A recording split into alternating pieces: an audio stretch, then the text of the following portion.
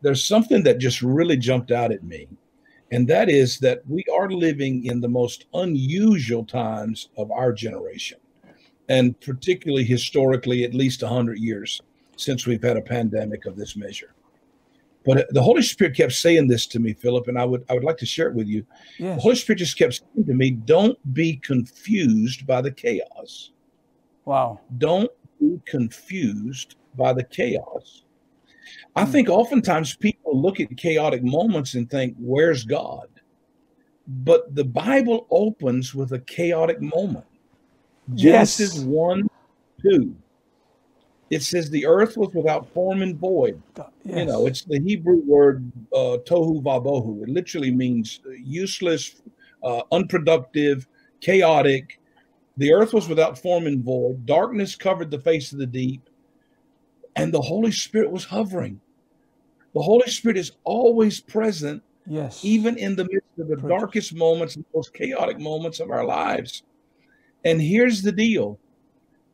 Chaos is oftentimes the catalyst for creative things. Ooh. And I think we're in a moment of God's creative power being released. Yes. There is a reformation that I think is taking place in the earth. And in that reformation, the church is going to be remissioned. And when it is remissioned, we're going to impact the world and see the harvest that we've never seen in our lifetime. So, because here's the deal. Every new day begins in darkness. On our calendar, today began 1 minute after 12 last night. That's correct. In the Jewish calendar, every new day began at sundown, not sun up. The Sabbath began at sundown on Friday. Correct. Yes. Even the book of Genesis says, and the evening and the morning were the first day. So everything begins in darkness. Proverbs says it this way, the day of the Lord shines brighter and brighter until the full day. So there are some people that don't know it is Wednesday until 7 o'clock when their alarm goes off. Some teenagers didn't know it until 8:30 when they woke up. Sure. There were some people on their way to work today at 4:30 this morning. So your ability to comprehend the new day of the Lord depends on when you wake up to it. And I just believe that God is having people with ears to hear who are awakening to the fact that we've shifted into a new day. It may still be dark, but the new day's already begun. The key is not, is there a new day? The key is, will you recognize it? Because if you recognize it, you can enter into it. You can embrace it. Recognition is a primary element for people who operate with discernment.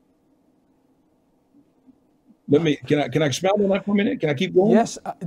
Listen, what I'm doing just now is I'm writing a book in my mind. You've just given me enough stuff right there. Creation is in the chaos. And I know this, Tony. I know there are people watching just now, pastors watching just now. And everything around you is chaos. The devil tries to use chaos to confuse you, to cause you to get so discouraged that you give up. But if you can understand that God lives, I wrote a book called The Creativity of the Crisis.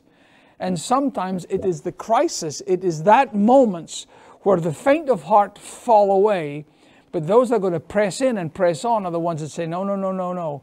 This is not the time to stop. This is the time to go on. Go ahead. Please don't stop.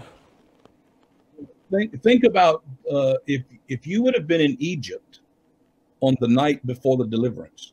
Can you imagine being a media reporter trying to explain the last couple of weeks? One day we got frogs everywhere. One day we got flies everywhere. The water in the rivers turning to blood. I mean, the news media would, if on a 24-hour cycle, would have been going nuts because they wouldn't have had any way to explain it. It would have been chaotic. But God was birthing a people out of bondage into a place of identity. And it was in the midst of chaos that he gave creative power and redemptive power to bring forth the nation of Israel out of Egypt. When the Bible says when the women arrived at the tomb of Jesus, They arrived at daybreak. They arrived at dawn. But what they set off in the dark. Yeah. What realized is that something in the dark had already happened because he was not there. He was risen. He had given birth to the new covenant. The creativity of God had been released in the midst of the darkness. So we cannot be confused by the chaos, because in this moment, if we get confused by the chaos, we'll be prophesying crazy stuff. We'll be throwing in the towel and giving up our faith. There's never been a greater moment, Philip, for faith to come alive in people than right. Absolutely. You know, I was taught, you know, I was influenced in the early days. Brother Hagin influenced my life in a major way. But, you know, all of us were impacted by the fact that seeing is not believing. If you believe, you'll see. Correct? If you'll believe it, you can see it. But recently the Lord said to me, he said, how you believe it is how you see it. Oh, it's not just believing is seeing, it's how you believe it. You'll see it. That's why some people today are looking at the world as helpless and hopeless, because they believe somehow that there's a big devil that's overtaken the earth and that God's disappeared. But I'm here to announce to somebody today on Daily Faith Television, the Bible says the earth is the Lord's and the fullness thereof. Yes. Never abandoned it to the enemy in any way, shape, or form. So he is still at work, and he needs some people in the earth who will operate out of faith and begin to believe according to what he said, that they'll put their confidence in his promises. Yeah. Because watch this. Isaiah declares this. Isaiah says this. We quote this passage a lot. Isaiah says, behold, I do a new thing, right? Well, a new thing is not an old thing redressed. A new thing is a new thing. But the next part of that verse says, behold, I do a new thing. It will spring forth. Actually, the Hebrew and some translations say it this way. It will sprout. In other words, it's a purpose that was in the earth concealed because its time had not yet come. There are things in people that are watching you today, watching us today. There is purposes of God that has been planted in their spirit, and they didn't know when that day would come, but that day's upon them. It's about to sprout. The atmosphere has to change in order for the sprouting to take course, come into being, right? Yes. Behold, I do a new thing. It will spring forth. And then his question was, will you not be aware of it?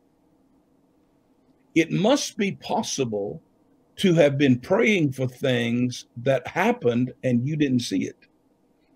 Because Isaiah said, when God starts doing new things in the earth, your ability to have perception of them is going to give you the right to enter into it. If you can't perceive it, you can't receive it. You can't walk into it. Jesus in Luke 19 comes to a city called Jerusalem and said, oh, Jerusalem, Jerusalem, how I would have gathered you like a hen gathered her chicks, but you were unwilling. So here's what I'm going to do. I'm going to leave you embanked about. In other words, I'm going to leave you in a place of containment because you did not, what the key word, you did not recognize your day of visitation. The word visitation there is the Greek word episkopos. It's the day it's the same word we use for bishop. He said, your bishop came by, the one who could adjudicate to you new territory, but you didn't recognize I was in your midst. So therefore you've been left in a place of containment.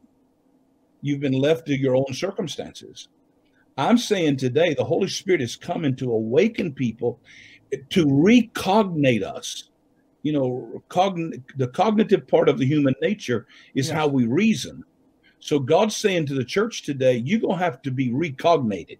You're going to have to be renewed in your mind so that you don't miss me in a divine moment because it didn't look like you expected. That's what happened with the Pharisees and the Sadducees. They'd been studying for hundreds of years the Messiah coming. He showed up, didn't look like what they thought, and refused him. I think we today, 2021, are at a moment when God is showing up in our midst, but because it's not looking like what we expected, it's very possible our lack of recognition will cause us to not be able to enter into and receive what it is that God's had for us.